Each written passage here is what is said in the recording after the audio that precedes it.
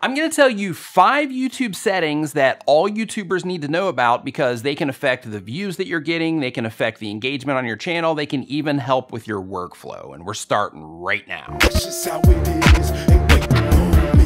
What is going on? My name is Nick from tubertools.com. Welcome to another video. If this is your first time here and you want to learn how to grow your channel, make videos, and all types of other YouTube related stuff, start now by subscribing and clicking the bell so you don't miss anything. So inside of YouTube, there's a bunch of settings that a lot of people don't take the time to explore that are really important to you as a content creator. So what I'm going to do in this video is I'm going to take you through some of those settings and I'm going to show you some things that are really important that you need to know about. The very first is the YouTube advanced settings. To get to that, you just go to youtube.com/advanced_settings. This particular area is where you add your channel keywords, which basically gives YouTube an overview of what your channel's about. So you definitely want to fill that in, but another thing that is extremely important on this page is if you look where the channel recommendations are, there's a little radio button right there that you want to make sure that's checked that says, allow my channel to appear in other channels' recommendations.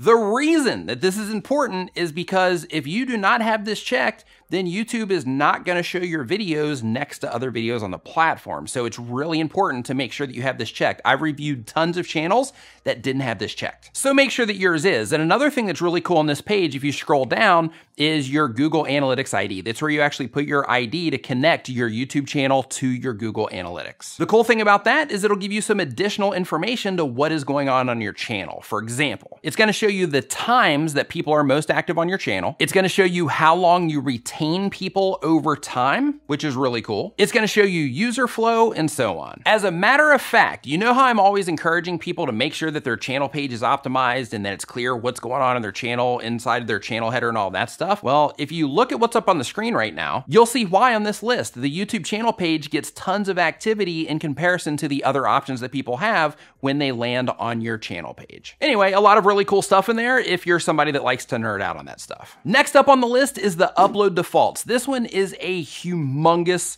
time saver. Basically, with the upload defaults, it allows you to set all of your settings for every time that you upload a video so that you don't have to fill in everything all the time. So for this, you can actually put together a description template that you can add in there. And then that way, every single time that you upload a video to YouTube, you've got all of this stuff already in there. You've got links to playlists, you've got your auto subscribe link, you've got your social media stuff so that you don't have to keep it in a notepad and find that every time. Like, it's in there when you upload a video. I'll actually link to a description template video that I made down in the description below so that you can check that out once this video is complete. But as a whole, this page just by itself can massively speed up your workflow if you use it properly. Another setting that's really important is on that same upload defaults page and on all of your video pages, you have a licensing option when you upload your videos. Basically, you have a standard option and you have a Creative Commons option. The difference between the two is this. If you have the standard option selected, basically you're just saying, hey, YouTube has the right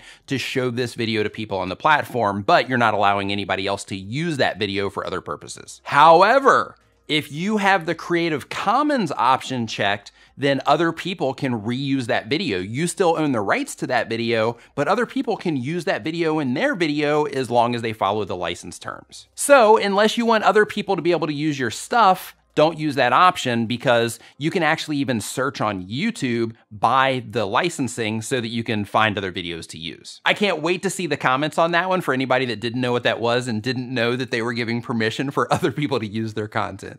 Next up is the branding page. You see the little subscribe button that's down here?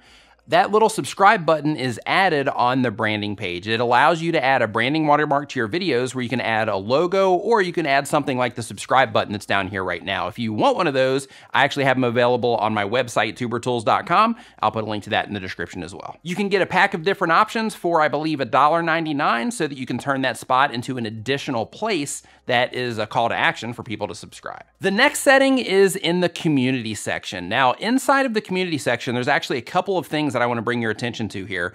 One of those being that you can add moderators, but you can also see all of the people that you've banned in this area as well. So let's say that during your live stream, you happen to ban somebody on accident. This is the area that you go to in order to unban that person. On this page, you can also add to your blocked words list. And what that is basically a list of words to where if anybody says them in a comment or they say them in a live stream, YouTube is going to hold those comments or the live stream comments for review. Which basically means that you're only going to see them if you go try to see them, and that the people that are watching your videos and that are participating in the live streams, they're not even going to show up for them. So if you have things that you don't want people to say in your comment section, like let's say that you have a bunch of bad words you don't want people to say, or you have a specific thing that people pick on you about or anything like that, then you can just simply add those words or phrases to your blocked words list, and then boom, YouTube is pretty good about filtering those out for you. In addition to YouTube features that you should know about, I also have a list of tools that can help you with your channel and help you with everything that you're doing on YouTube that you should know about as well. You'll see it right up here at the top of the screen. I recommend that you click on that now. And to learn more about growing your channel, making videos, and all types of other YouTube related stuff, start now by hitting the round subscribe icon so you don't miss anything.